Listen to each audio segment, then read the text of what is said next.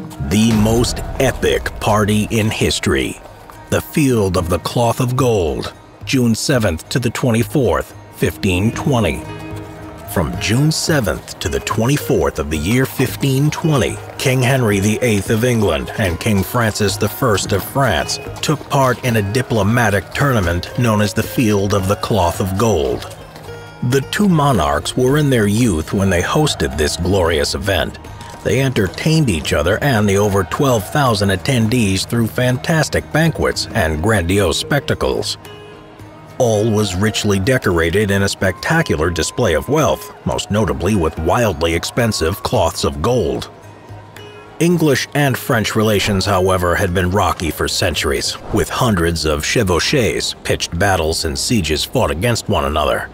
The two fought during the 100 Years' War, which had taken place between 1337 and 1453, pushing the English land further onto the continent, only to be largely lost in the 1450s under an ill Henry VI. Tensions between Francis I and Henry VIII had grown quickly. Only 7 months after becoming King of France in 1515, Francis overshadowed Henry's greatest military success at the time of capturing Tournai by conquering the far more powerful Duchy of Milan. But the Field of the Cloth of Gold was part of a larger plan for peace, known as the Treaty of London, signed in October 1518. The Treaty of London included most of the major European powers, and it was agreed that none of those nations who signed the treaty would initiate a war with the other.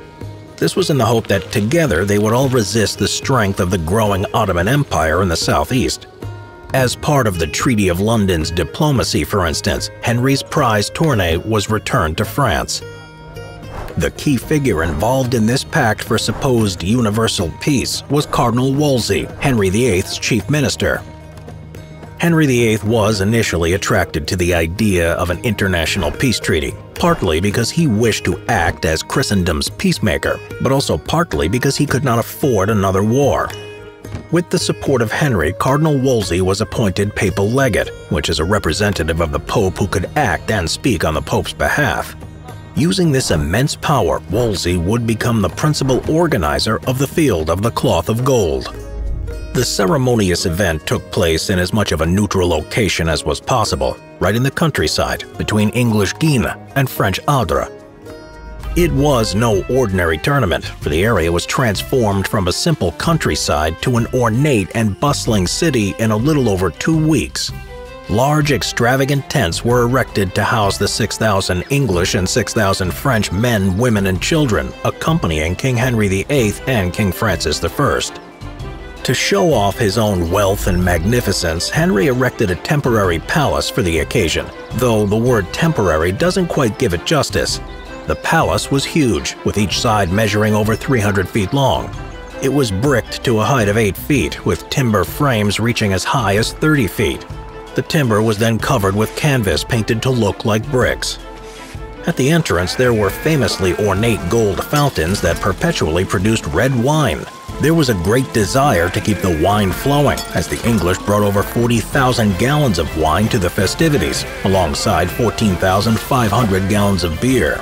This was the equivalent of 4 pints for every single guest for each day. The palace also had brick towers, and upon entering, attendees would have been struck by the palace's use of 5,000 feet of clear glass. So much glass, in fact, that the French called it the Crystal Palace. The palace also included a chapel and a gallery, as well as individual compartments for Henry VIII, his Queen Catherine of Aragon, Henry's sister Margaret, and Cardinal Wolsey. Yet another way to display extravagance was through the feasts.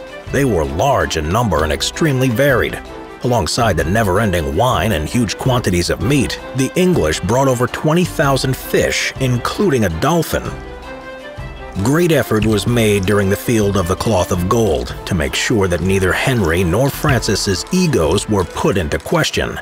Among other complicated logistics, exact timings were calculated for each king's entrance and exit to events, so that neither seemed favored above the other. This certainly didn't stop them from trying to show off to one another, however. During the jousts, Henry managed to hit a knight with such force to the head that his lance broke. The events in archery also allowed each king to boast which nation was the better skilled with the bow. Throughout the tournament's activities, the king would usually remain on the same side, except famously for a spontaneous wrestling match between the two of them. The wrestling match was thought to have been initiated by Henry, but won by Francis. To conclude, as the historian Glenn Richardson has shown, the tournament was not simply a party for peace, or the site where two drunk kings wrestled, but an event organized by Cardinal Wolsey to confirm the King of France and the King of England's commitment to the Treaty of London's universal peace. For the two kings, however, peace could never be sought simply for harmony's sake, but must have additional benefits, such as securing the loyalty of their own people and the respect of their rivals. Therefore, the tournament was also the field where Francis and Henry battled using weapons of spectacle and magnificence. It was a royal competition of who could prove themselves the greater defender of the Christian faith, the more chivalric leader of Europe, and the wealthier patron. In the end, Henry would side with the Holy Roman Emperor Charles V against Francis when Francis invaded Italy the following year, and with that, the peace would be broken.